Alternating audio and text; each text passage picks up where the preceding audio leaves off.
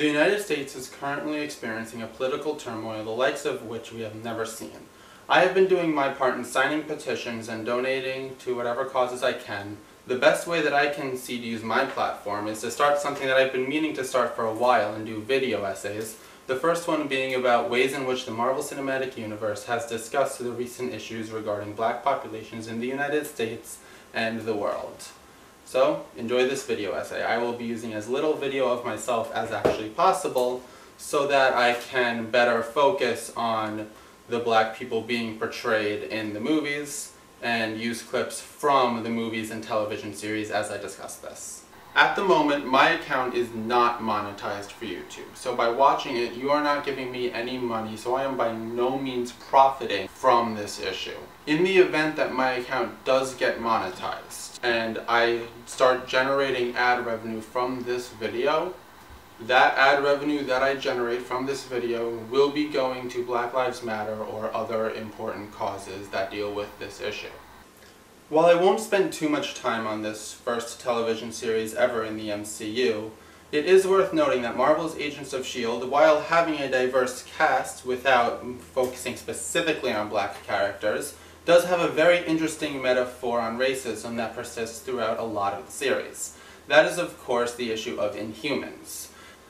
Inhumans are people with Kree DNA in their blood that, through a process called pterogenesis, when exposed to Terrigen crystals, develop special abilities based on their DNA.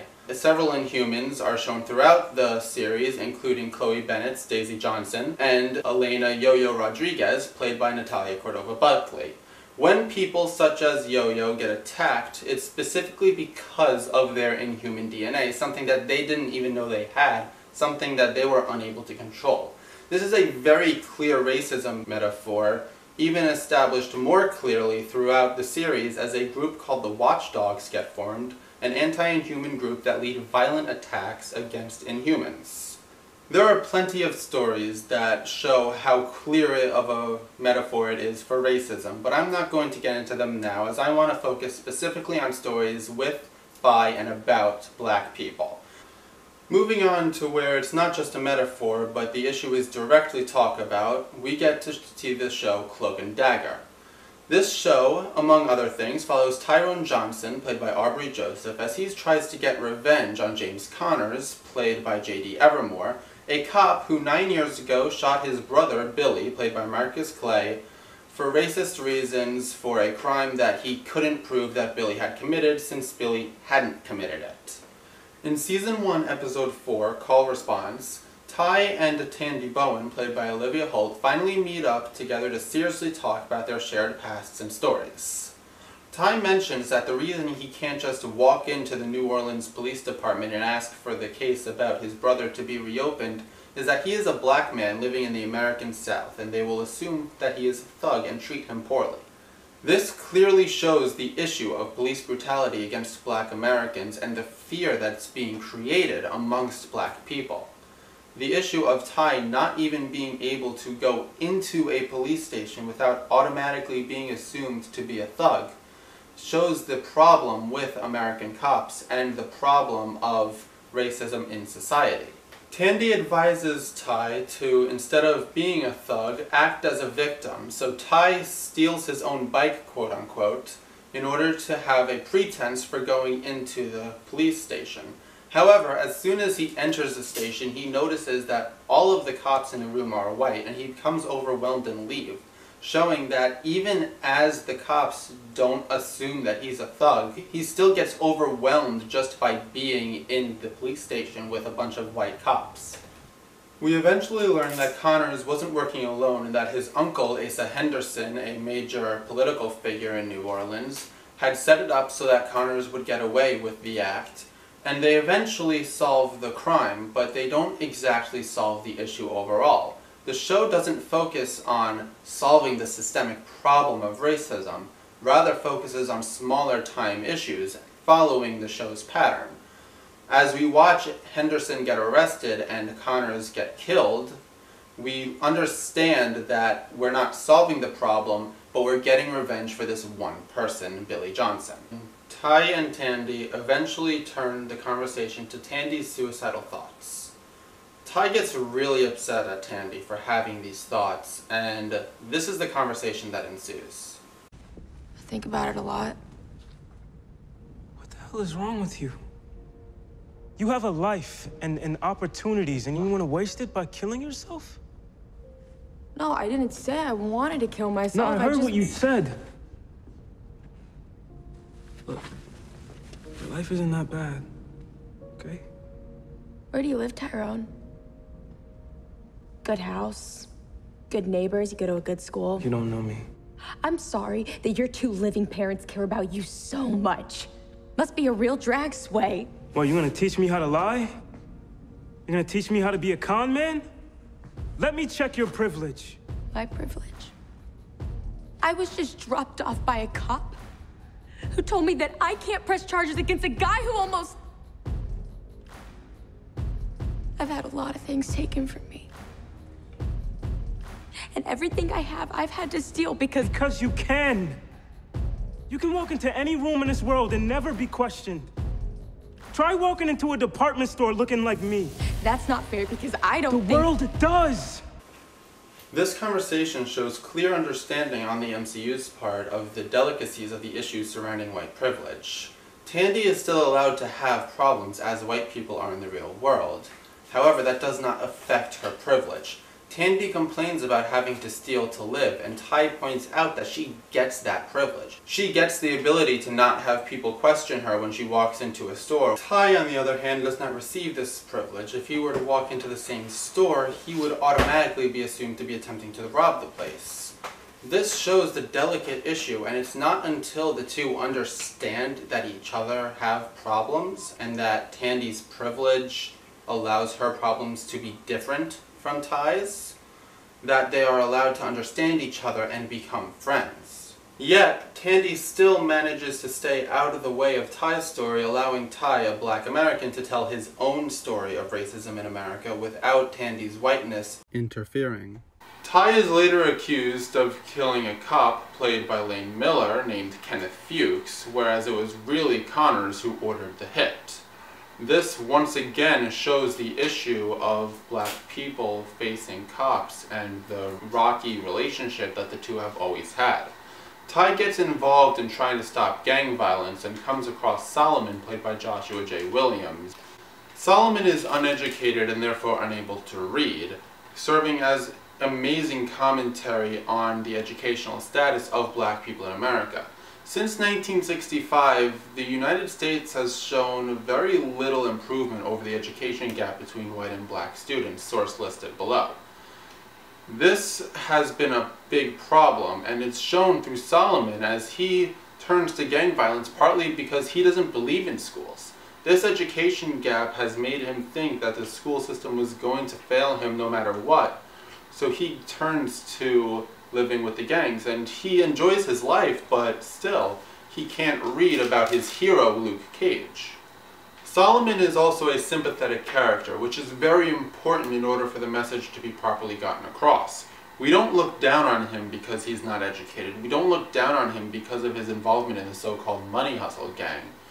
We admire him for his strong morals and the sympathetic nature of his character. Therefore, we're able to see the problem rather than seeing Solomon himself as a problematic person. This shows the continuing awareness that Cloak and Dagger has of the problems with racism in America, with the educational gap and the relationship between black people and cops. However, Cloak and Dagger is merely aware, and they provide commentary on the fact that the problem exists.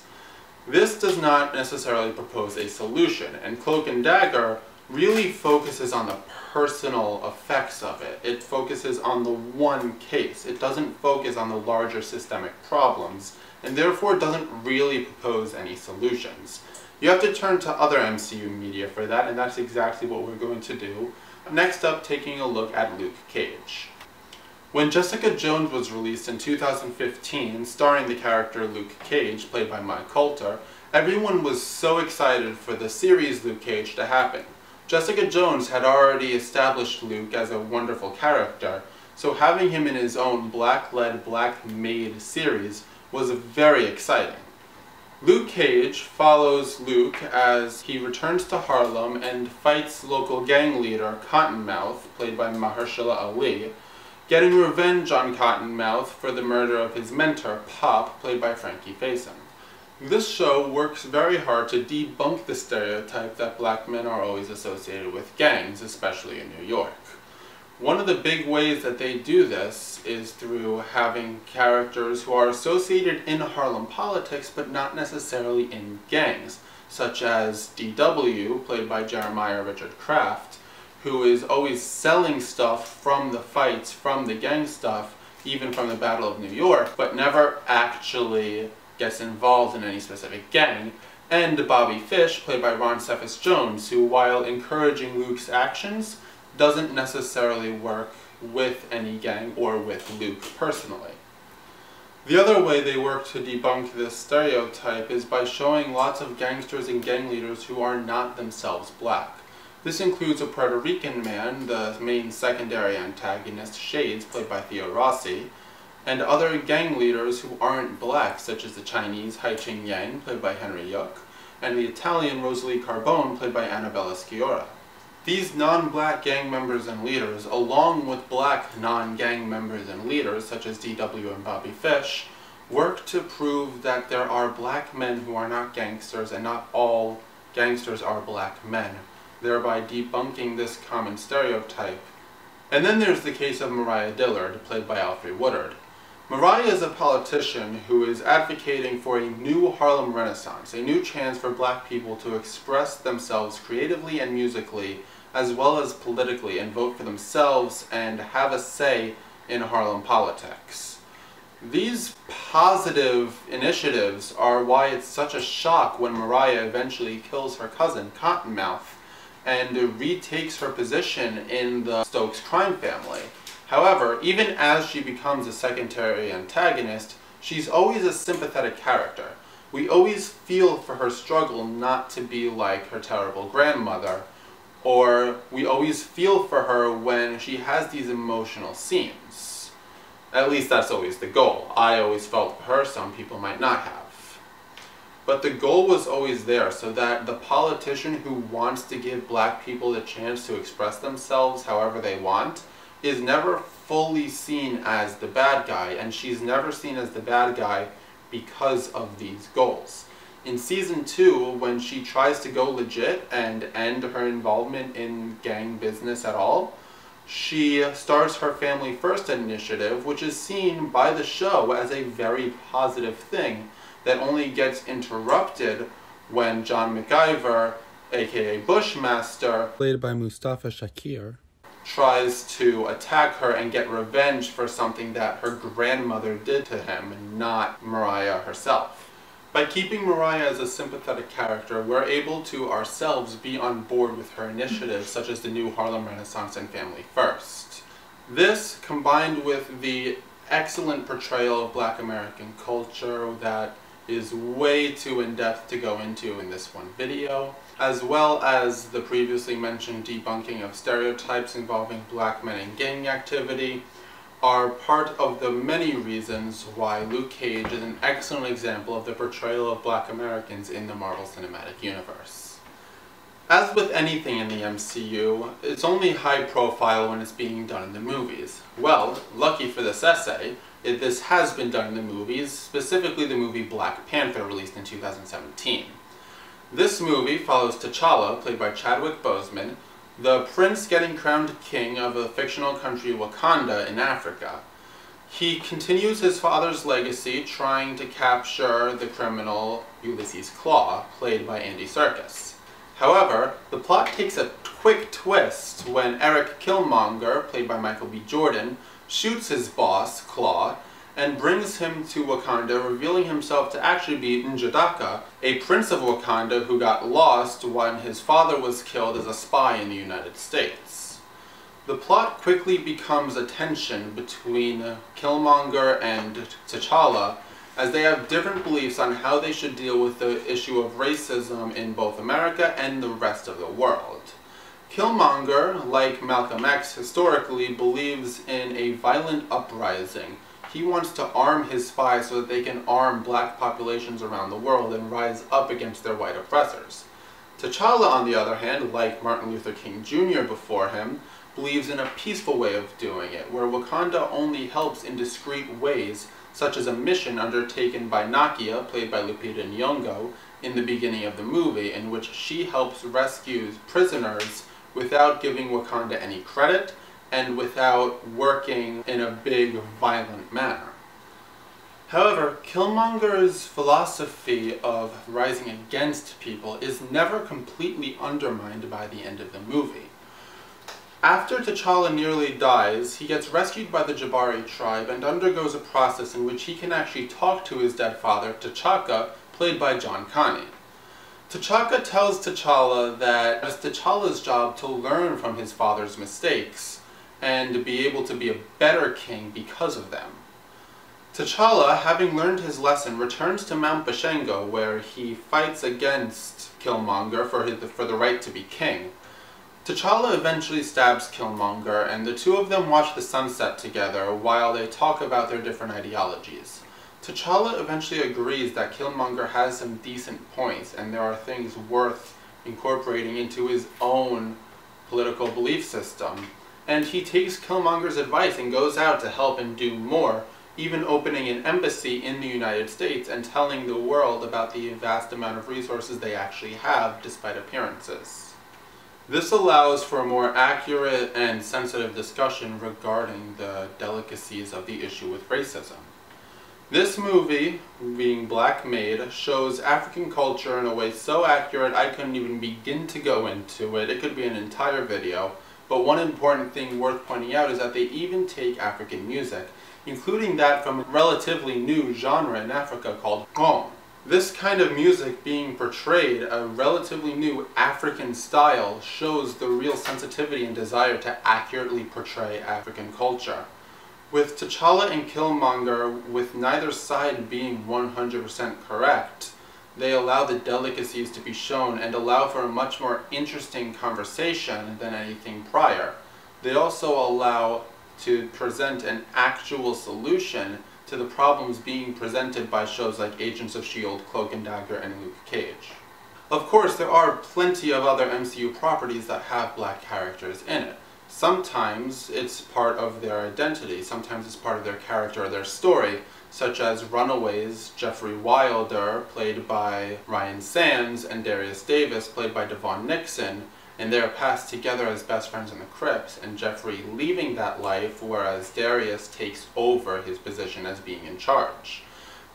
Furthermore, Malcolm Ducasse, played by Eka Darville and Jessica Jones, is used as a spy for Kilgrave, played by David Tennant, so that he can spy on Jessica, played by Kristen Ritter, without ever being suspected, because who would suspect a black junkie? That's not suspicious in the eyes of racist America.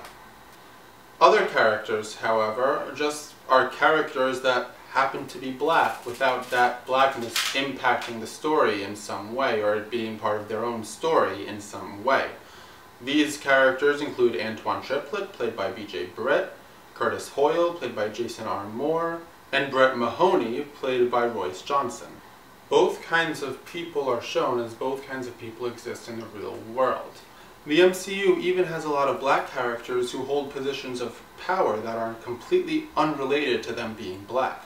This includes, but is not limited to, District Attorney Blake Tower, played by Stephen Ryder, Colonel James Rhodey Rhodes, played by Terrence Howard and Don Cheadle, Inhuman Royal Family member Gorgon, played by Emi Akwaker, and two directors of S.H.I.E.L.D., Alfonso McKenzie, played by Henry Simmons, and of course, Nick Fury, played by Samuel L. Jackson.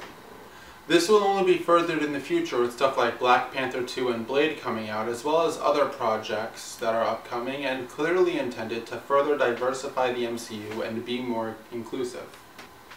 This is me using my platform to draw attention to black creators in the Marvel Cinematic Universe. So please go watch those products, pay attention to those black creators and all the great work they're doing, and let me know what you think.